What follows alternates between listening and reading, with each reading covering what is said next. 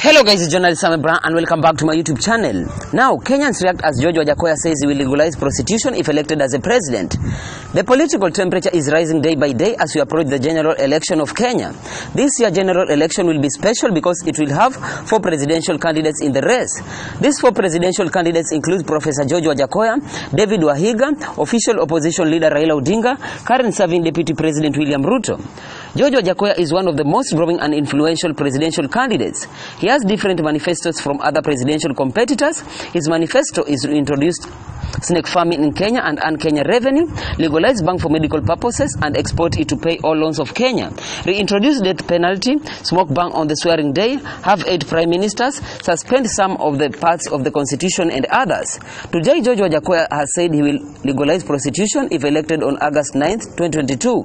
Kenyans have reacted on Facebook as follows. Edwin Omulo says Kenya is not Sodom and Gomorrah. Benta Ren says huyo ndo atawezana na Kenya, freedom itakuwa mpaka, no need ya umaskari. Michael Joseph says Wajackoyah ni wetu. Thanks for watching and don't forget to subscribe to my YouTube channel for more news updates.